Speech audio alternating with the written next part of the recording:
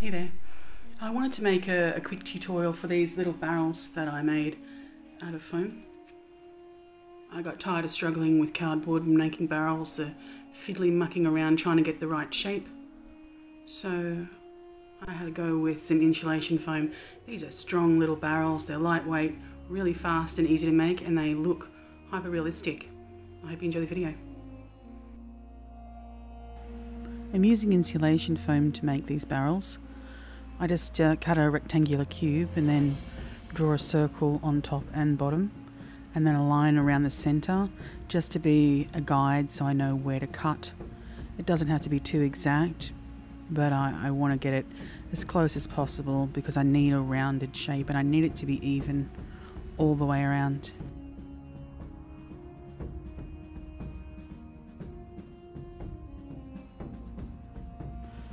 Once I've cut away the bulk of it, I just start working on the smaller angles that were left behind and just keep cutting away like this at each corner just to keep an even, consistent shape.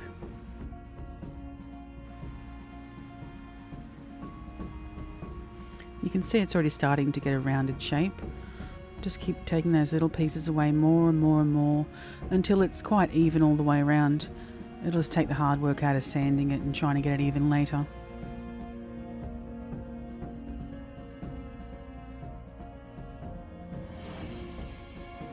You can see it's already taking shape very quickly.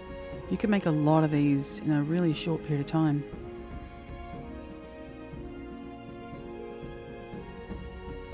Once you're happy with the shape, you can just cut the top and the bottom off to make it as stout as you'd like it.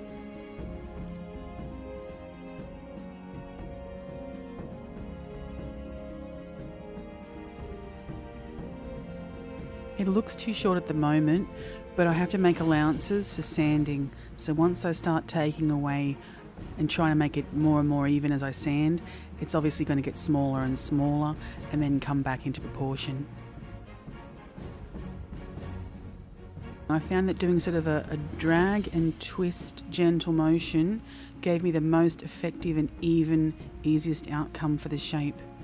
And it comes out almost fluffy, which is brilliant for soaking up paint, and also when you're drawing on it with a pencil, it'll help just give a nice even movement to your pencil so it won't veer off too much. I'm just going to start very, very lightly etching into it with a pencil.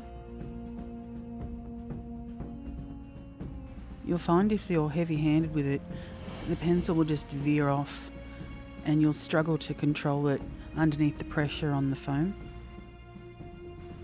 Once you've got the shape that you want and you're happy with it, you can start pressing a little harder and a little harder just so it starts to really shape the foam and it sculpts it.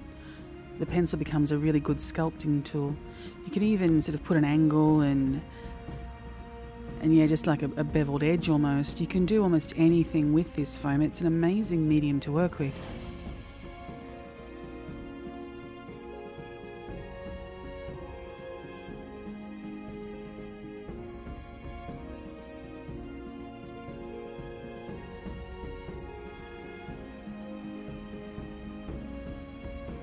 You can really see the barrel taking shape now.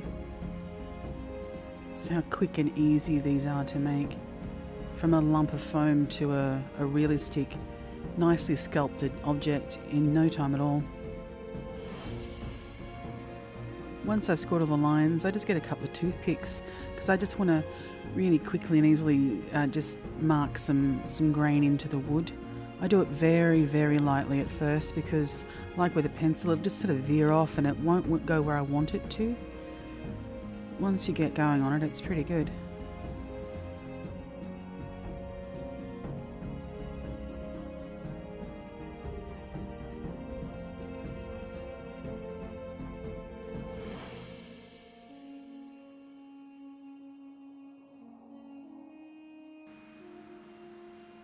This technique with the foam and using the toothpicks for the grain is just, it gives amazing realistic effect of wood. Nothing like you could get with cardboard. brown ink to stain it. It'll soak right into the foam. It's perfect because it doesn't fill in any of the marks and indentations, scoring, anything you've done on your foam. It comes out beautifully.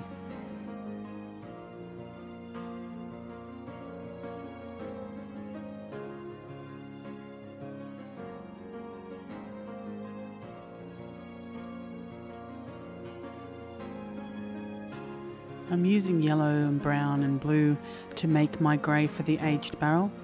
Don't ever use just black and white because it doesn't work, it's just unnatural and wrong.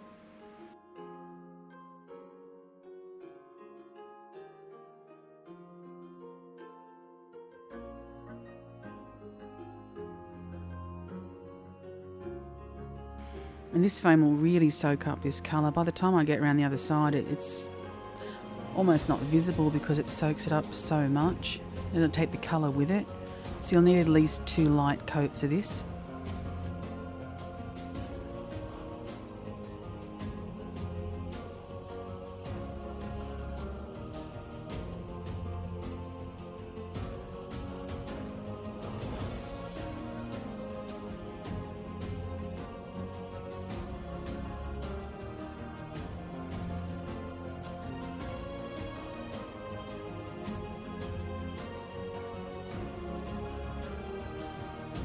You really want an uneven coat.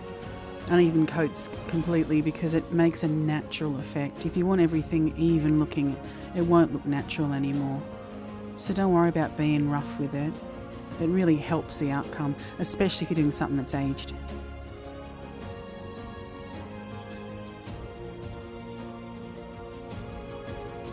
Now just make some little bands to go around and that's it. I just cut them out of some good paper so it's not too flimsy and won't break when I soak it with ink. Cut about 3 strips for each barrel and then give it a stain.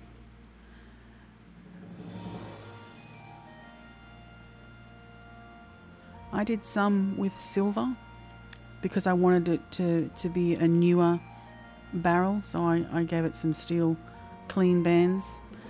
And the other I did some rusty bands for the aged barrel.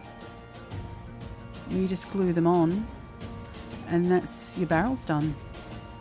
Super easy, super fast and super realistic too.